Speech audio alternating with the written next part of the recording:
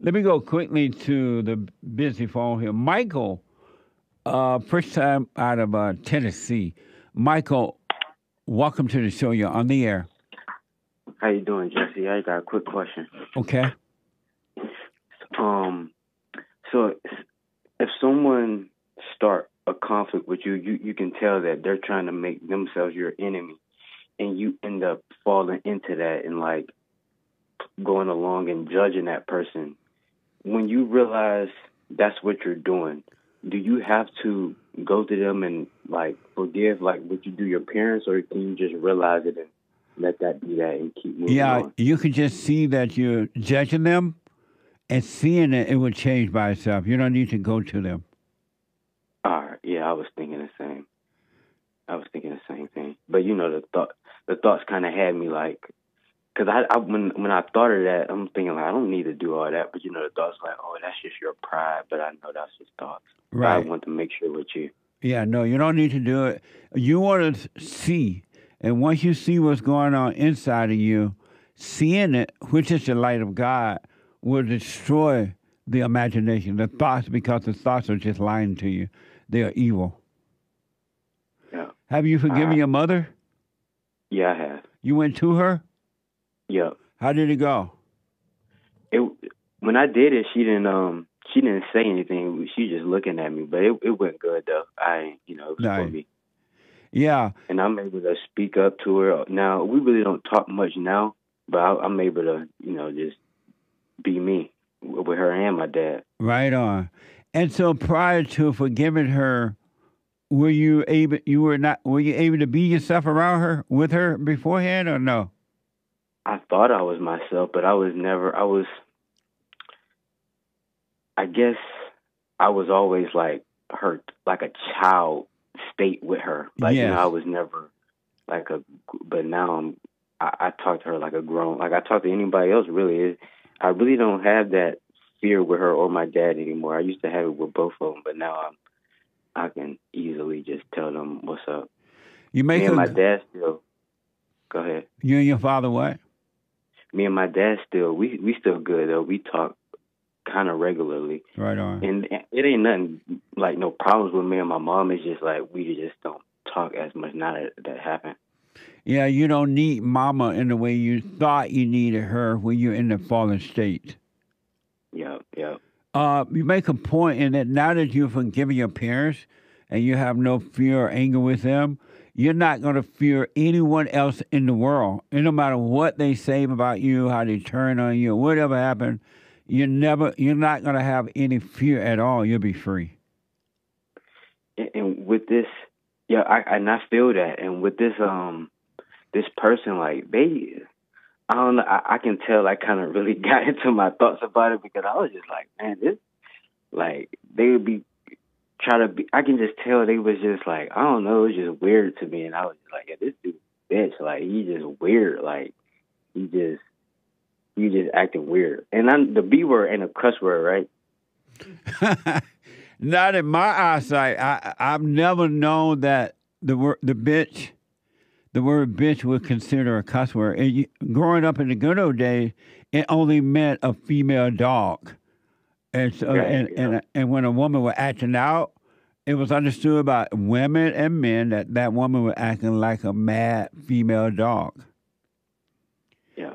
And I could just see that I was wrong. Like in my mind, every time I go to work, I would just be like, man, this. But I could just see like, man, I shouldn't be doing that, because it was making me feel like I just feel like I was on his level now, like doing that. When you were judging him, Yeah. absolutely.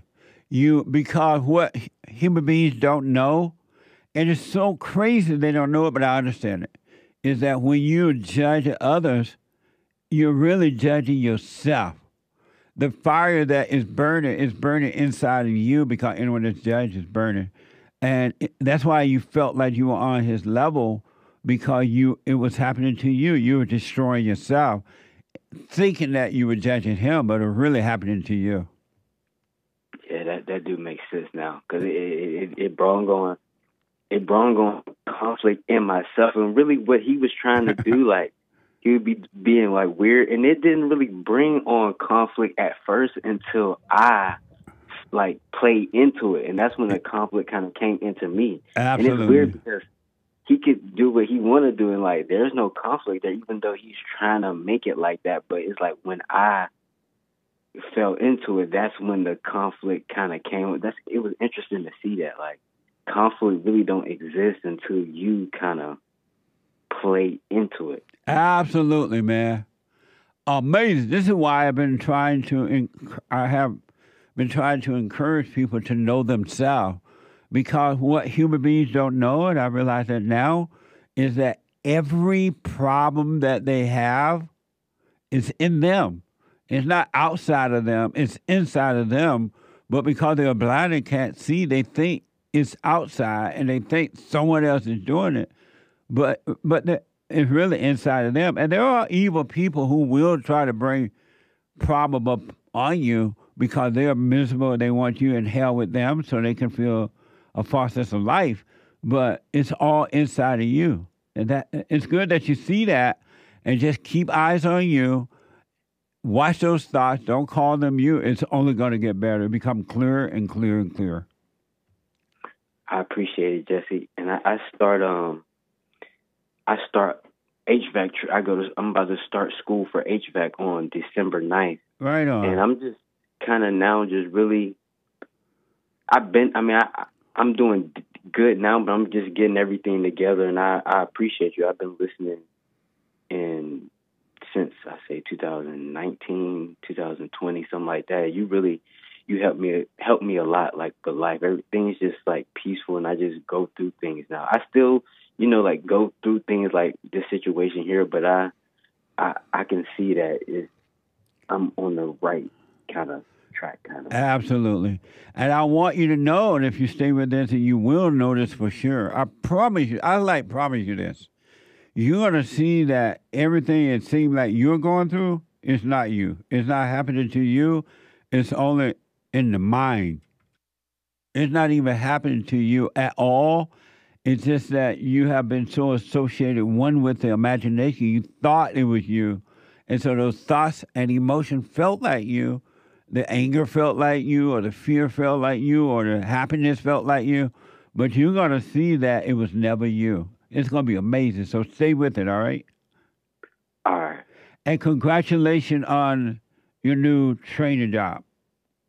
Thanks, Jesse. I appreciate it. All right. How old are you? 27. Right on. Stay with it, Michael. Stay with it. Stay with it. Yes, sir. All right, buddy. All right. Talk to you later. Okay. See that you can wake up if you want to, folks. And your enemy will surround you. Your family member will turn on you. Your own mama will build an army against you. Your so-called friends, your wife, your husband will build an army, will turn on you. Your enemy will surround you. And yet, you will remain untouched. That is so deep and so true, I can hardly stand it. I didn't know that. And since if you don't believe me, get to know you. Really get to pay attention to what's happening inside of you. Or you can watch Donald Trump. Or you can read the history of Jesus. Same thing. Same thing. The same state that Jesus was in and is in, you could be in it too, right here on earth.